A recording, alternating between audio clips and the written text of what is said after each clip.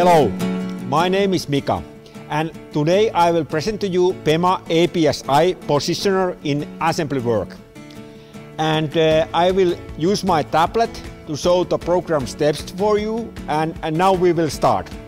This is the basic screen in tablet, and there are lots of information available like documents, diagnostic, maintenance information, but I will skip those now. And we will go to work cycles. And there are a few work cycles, as you can see, some pre-made. And I had also made one work cycle for assembly work. I selected that one. And then there are 4 steps. And we will start with the first step, what is loading. And while it is running, the green running text is on my screen, and this remote controller is blinking.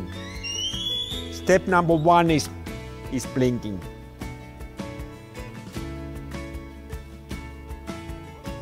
Okay.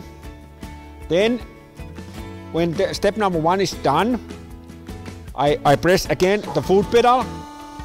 And step number 2 is running. It's cables inside.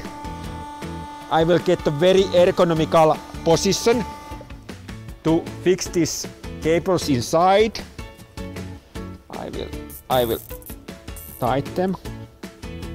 Also I have my pliers. Good. Now the cables are fine.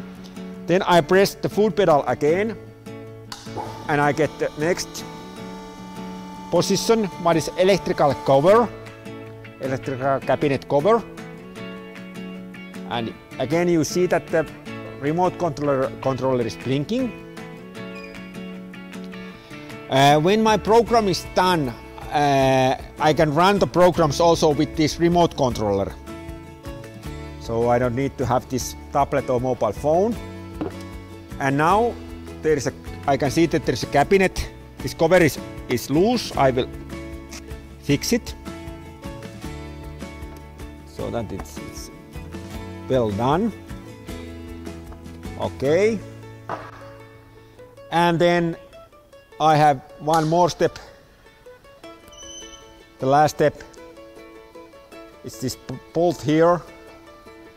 I will check that it's tight.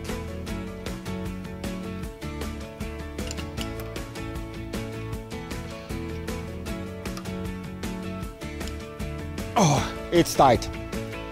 All right. So, as you can see, to use the PEMA APSi positioner in assembly work is very easy. Also, I can easily edit these positions and save them again.